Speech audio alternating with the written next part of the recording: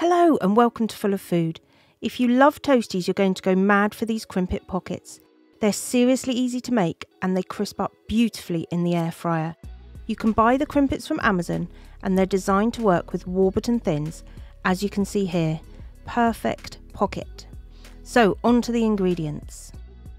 Really simple this one. I've got my Crimpit maker, like I said, you can get that from Amazon. Some Warburton thins.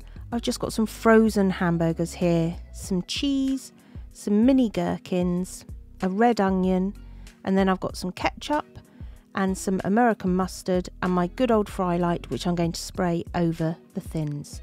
So on to the method, really simple. First thing you want to do is get those burgers into the air fryer. So in they go. Cook them as per the packet instructions, but remember air fryers take a little less time than normal ovens, so you want to probably keep checking them. Don't want them to overcook. Whilst those are cooking, get your onion and dice it. Like to go nice and fine here. Then get your gherkins and do exactly the same. Dice them up lovely and fine.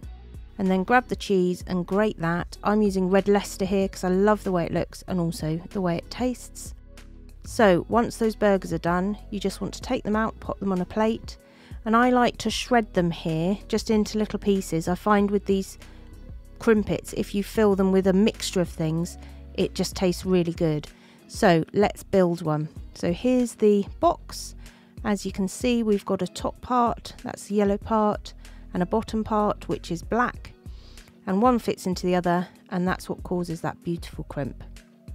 So first things first, get your thin, get the bottom layer and put it into the Crimpit.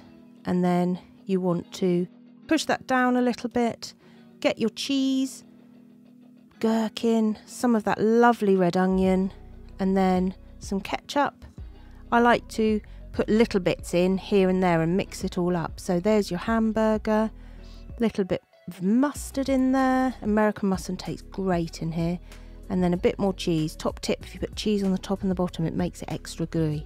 So grab your Crimpit, push it down a little bit harder, and there we have this beautiful pocket full of, in this case, cheeseburger. So look how simple that is and look how lovely it is. So there we go, done our second one there. So next thing we want to do is get these into the air fryer. So open up your air fryer and really simply you're just going to pop them in and spray them with that Frylight. I'm using the butter version here, just find that makes a really lovely golden colour. Give them a good old spray. These don't take long to cook at all. I air fry them for about between 3 and 5 minutes. Check them, you don't want them to go too brown, you just want them to be nice and golden. So once they're done, open that up, look at those, lovely golden brown. Take those out, slice them up, and with this one I like to pop them in my bowl and serve them with some more ketchup and mustard to dip into. Look at that beautiful cheeseburger inspired Crimpit pocket.